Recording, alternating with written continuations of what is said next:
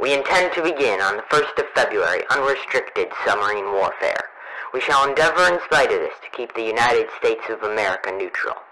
In the event of this not succeeding, we make Mexico a proposal of alliance on the following basis.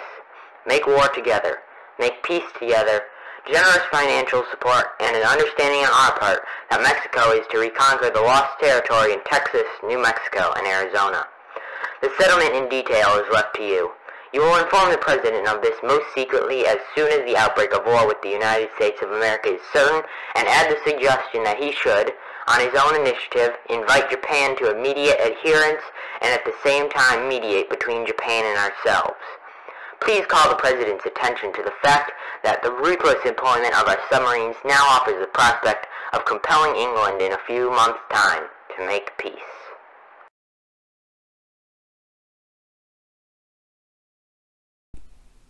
That telegram was an encoded German transmission from the German State Secretary for Foreign Affairs, Arthur Zimmermann, for which the telegram is named, to the German ambassador to Mexico, Heinrich von Eckhardt.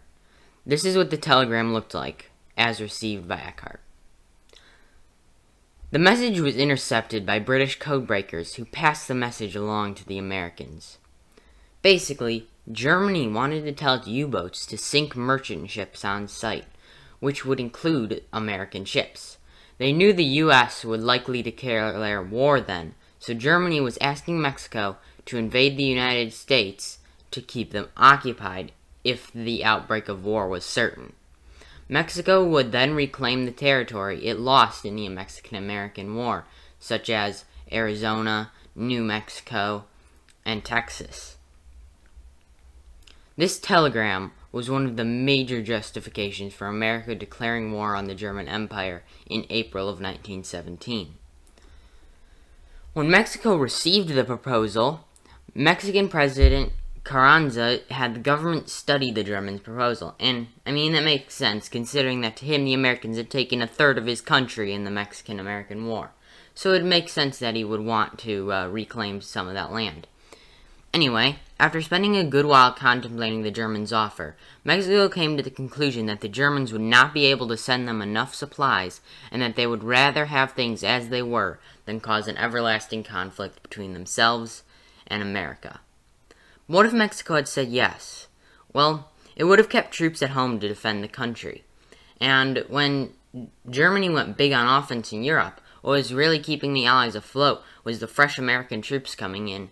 So the end of World War I would have really been dragged out, not to mention a second Mexican-American War.